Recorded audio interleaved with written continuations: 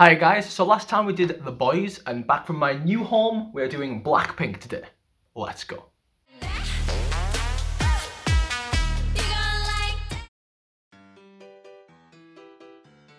Just doing this. But anyone else tried to do that, they ain't doing that. Pulling words, whether it's in the throat or it's an issue, it's just the way his kind of voice sounds, it's his tone, but it's powerful, it's connected, it's full.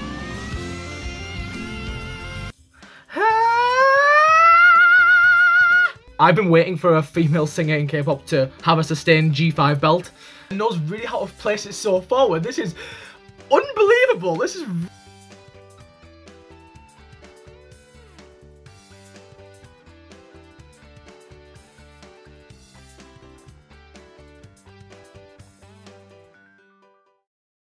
Okay, so a couple of little precursors. Firstly, Blackpink don't have a huge amount of music out, bar like a few title tracks, and obviously their new stuff's coming out shortly. So they have all sang, but they haven't had too much in the way of very kind of vocals all the way through lots of different styles and B-sides and things. So in years to come, this well may change, and we'll see kind of what happens then. Also, people also label Blackpink as either really bad or a lot better than they actually are. They're kind of an okay vocal group, and I'd like to delve into everyone's voices, just to kind of clear up a few things, hopefully. Without further ado, Blackpink vocal ranking. Let's go.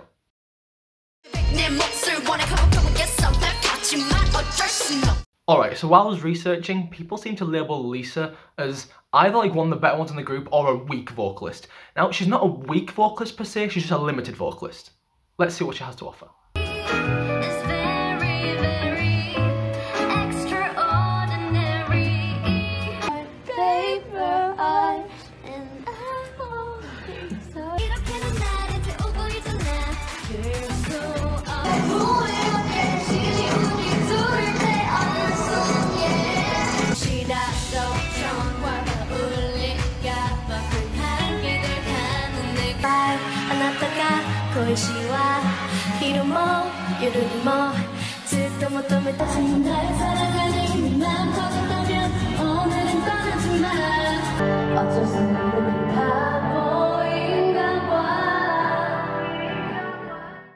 Okay, so first and foremost, Lisa doesn't have like a huge amount of lines singing wise in most of the title tracks and things like that, so you only have kind of a small gauge of her voice into where she kind of sits in Blackpink. I think when she isn't singing Blackpink songs, she showcases a few other things that are quite nice. For example, when I was looking at some of her clips, she had a really nice falsetto when she was doing Tori Kelly's Paper Hearts, and she could do that kind of area of her voice pretty decently. However, when it comes to Blackpink's actual music, she doesn't really have much of a wide spectrum to really work in. Where her voice works, it works pretty well. It's kind of stable, it's got okay tuning to a point, but it does fall away now and again. But in this lower area of her voice, she sounds pretty consistent, pretty stable and pretty comfortable. She has a nice amount of weight to her voice. She isn't really using a really light sound on much air, on much breath or anything like that. She stays nice and connected, nice and full, and has kind of a little bit of power in this lower area of her voice. Having said that, she doesn't really have any affinity in lightening that tone hugely outside of like a cutesy Disney princessy voice almost, and that will only get you kind of so high into so many areas, and because of the lack of kind of obvious lightening ability, she doesn't really get into much of a mixed place very efficiently or very well. She only really has this small area of her voice that works, and while it works pretty decently, as I said, the tuning isn't perfect, it does fall off occasionally, and it sounds a little bit pulled now and again, and when she goes up, I have heard occasionally she puts into her nose and it can sound a bit whiny on occasion. So basically Lisa's voice, as an area, it works totally fine, and it sounds okay, and potential-wise, it sounds like she has been trained, and one day when they actually get more music released by YG, she will probably have a much better voice and more of a spectrum to work in, but as of right now, she has a very small range, which range isn't normally a huge factor for me, but she doesn't really do much outside of her speaking tone or just above it where she sounds pretty comfortable. As I say, there's chord closure, so there's all the potential in the world to get higher into a good area if she learns to lighten or use placement particularly efficiently, but as of right now, Lisa has a voice that works totally fine in like a few notes and sounds fine, but hasn't really got much in the way of technically proficient vocals, other than kind of a jazzy, smoky timbre down in like the lower end of her voice. So yeah, so in future she could be pretty decent. As of right now, she's very limited and okay, but that could partially be down to YG's lack of kind of actual promotion of music, but we'll see. Right now she's fine, but you can't really put her any higher than last, I don't think.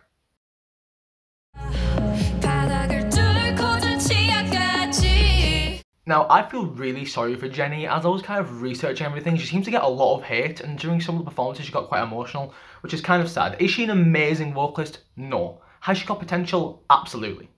Let's look at what she does. Don't know what to do without you. 얼굴이 뜨겁고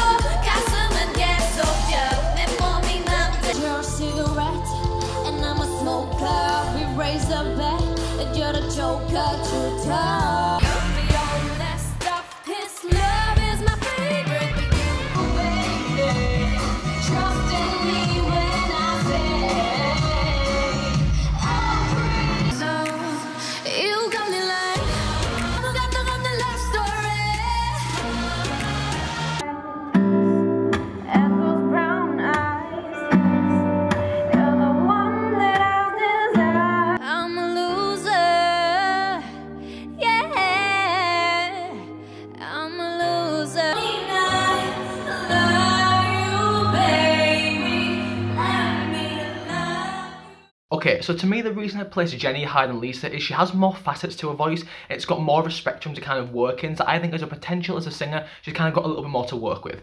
Having said that, I know that YG apparently really favours full voices. That could be wrong, but it's something I did come across during my research. And I think that explains partially why Jennie sings the way that she does. Jennie famously sings very, very heavy. Now, that is partially okay and partially an issue. Firstly, she has chord closure. That's good. It sets her up to use a whole spectrum really well. She can kind of stay lower pretty consistently. She's got nice chord closure, nice connection, sounds pretty full and pretty strong with a powerful voice in this sort of area. As she goes up, as chord closure becomes a slight issue, because she doesn't really lighten her tone super efficiently all that often. I've heard clips and examples where she opens her mouth, places it a little bit more forward, and it has a nice open, resonant, full, big sound. It's not super sustainable and super amazing or consistent, but it is there.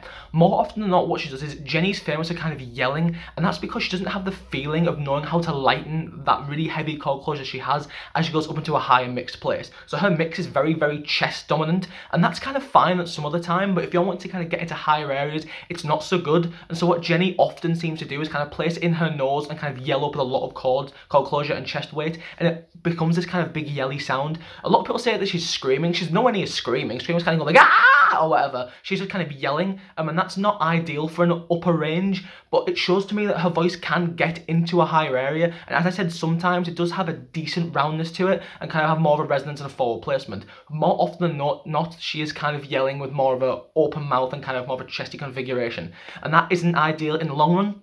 So yeah, to me, Jennie's voice, it has a lot of places it can go. The tuning down low is pretty okay, it's pretty decent, and she has moments of genuinely very good singing, but more often than not, it kind of is just pulling a lot of weight and hoping for the best, and occasionally it does get a little bit throaty, and it's not as melodic as the people above her. So I think Jennie has all the potential in the world. Chord closure is a good thing to have, and the fact that she can use nasality to lighten to a point is good, but we just need YG to stop forcing her to kind of shout, essentially, and then once she kind of gets that mixed place more consistent, she'll be a much better vocalist. So yeah, I think Jennie has all the potential in the world. Please leave her alone. I know she's not like incredible, but she doesn't deserve the hate that she gets. Nobody does. It's not fair. I mean, it takes a toll on people. But yeah, she will get there one day, I feel like. She has all the tools, but right now kind of yells a little bit, and that I think is down to YG. But I could be wrong.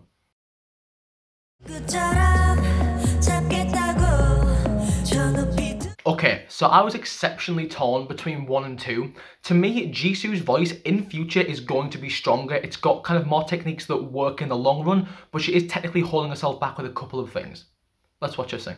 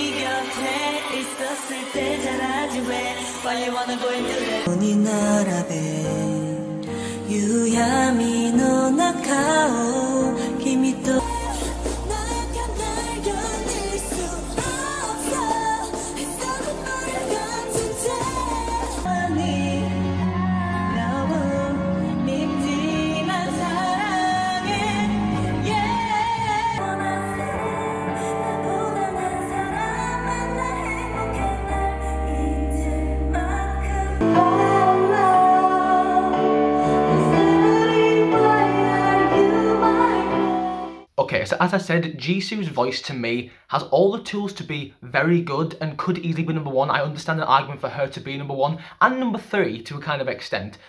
Jisoo's voice is, again, quite a heavy voice, but it's got more melody and kind of more consistency than Jennie's voice does.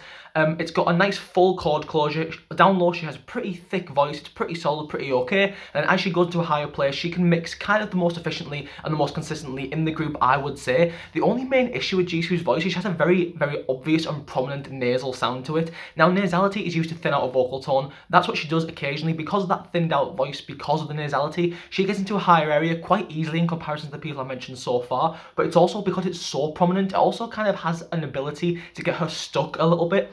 And a big feature of Jisoo's sound is the fact that it's very throaty a lot of the time as she kind of goes into this higher mixed place. Now that isn't ideal because obviously again that kind of takes its toll and doesn't feel very good and technically isn't the best way to sing in a mixed place. Having said that, she doesn't seem to have like huge problems with it, and her consistency and stability compared to everybody else is kind of the highest. I think she might have the most stable and consistent voice in the group, but just technically if she alleviated some of that nasality and that throaty placement, she would be very good indeed. There were sections where she was singing Clarity by Zed, where she kind of opened the voice up above this throaty configuration, opened her mouth wide, placed it more in her head, and unleashed these bigger belts. And that part of her voice sounded very, very, very good. That says to me that she has the ability to use a nice resonant, open, full mix up at the top when she places it more forward and in her head, rather than what she tends to do and bring up a lot of weight and bring it from the throat in a slightly nasal placement. So yeah, to me, Jisoo's voice has all the potential, and it could easily be #1 in the future. Just right now, because of that heavy nasal placement, very obvious in her voice, that's just getting the voice stuck kind of in her throat as she brings up weight with the nasal placement, rather than using nasality as a subtle thinning out technique and kind of using that to get into a nice high mixed area. So yeah, to me, Jisoo's voice is going to be very good if she just alleviates some of that pressure she puts on her voice with the kind of throatier placement and the kind of nasality present there, and unleashes more of those kind of head placement mixed belts, which I think that she has down very well. Her stability is pretty good and she sounds pretty consistent. If she alleviated some of that, she will be very, very, very good. Just to me, #1 understands her voice better and the nasality is less of an issue to a point. But yeah, I think Jisoo will be very good in the future. Just right now needs to get rid of some of those technical inconsistencies.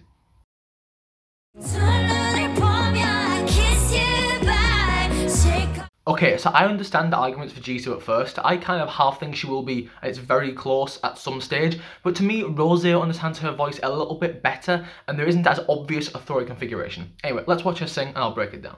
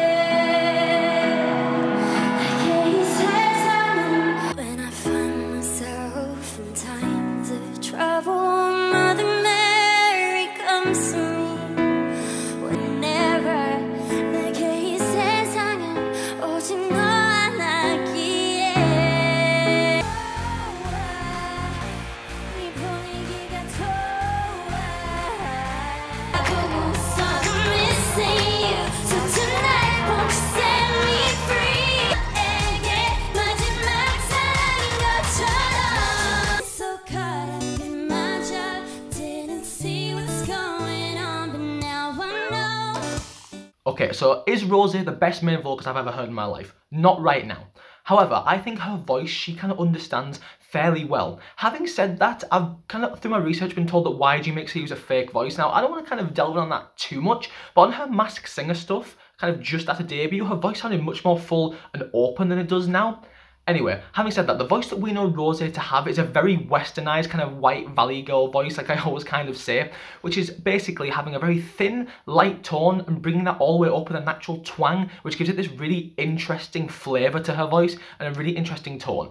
Tonally, Rose's voice is probably the most pleasant in the entire group because she doesn't use a very heavy, full configuration to get into all these higher areas. She has a naturally thinner voice that works seamlessly all the way through her instrument, and that's because, again, her voice has a pretty prominent nasal placement. It's not as like stuck in the nose as Jisoo's is, and isn't kind of as whiny up at the top as Jennie's is.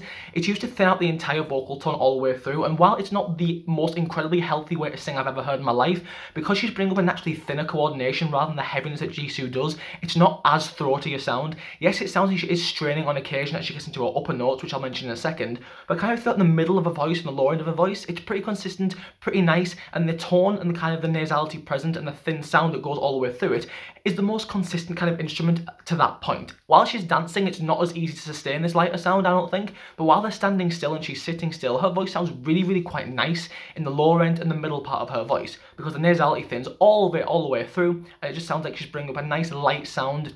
And it isn't too breathy, it's not too heavy where it gets stuck in the throat and sounds like there's a lot of pressure. The only issue with Rose's voice really is as she goes up into a higher place, her mix is pretty brittle because she's bringing up this lighter sound that works really well because of the nasality in the middle of her voice. It becomes really whiny and unstable kind of above that. I have heard sometimes she places it more in her head, a little bit more forward, and allows the nasality to thin out even more and get into this place kind of okay, but a lot of the time the tuning does fall off and it breaks apart kind of above this place. So to me, Rose doesn't have the mix potential up at the top that Jisoo currently kind of does, but everything else above it, below it I should say, sounds just more comfortable, more consistent, and much easier because she's bringing up a weight that isn't too heavy. It's more of a light, thin sound all the way through, very reminiscent of Western pop singers. And it's clear that she kind of understood her voice before going into YG, and he's kind of using the voice that she has there, like an indie girl, like some people say. It's not the most technically proficient thing I've ever heard in my life, but I think if she got a coach for an upper mixed place and learned how to use that thin sound that she brings up while adding chord closure into a higher area, she could be very good. So for now, Rose is a pretty okay main vocalist. She's pretty decent, got a really nice tone. The middle and kind of low parts of her voice work really well because of the thinned out kind of twang that she has to it. It's very reminiscent of Minnie from Idol, but possibly not quite as good. I'm not quite fully sure yet. But kind of in the upper end, it still needs a bit of work because that thin placement only works so high. So I think in future, Jisoo and Rose could be very, very good indeed. As of right now, they're both just okay, but kind of we could hear more in the future, and hopefully they'll be very good and alleviate the issues that I've mentioned here. Okay guys, thank you so much for watching the Blackpink episode. I hope the backdrop and stuff's okay. Obviously it's my new house, I'm still working out where to put everything. Okay, so next time I'll be doing a second gen group based on my system that I broke last time because I'm stupid. Now I couldn't quite decide who to do. I saw recently a few comments for 2 PM and 2 AM. I think they'll be the next two that I do. I'll stick with 2 PM first because I know them slightly better. Without further ado, thank you for watching. Goodbye.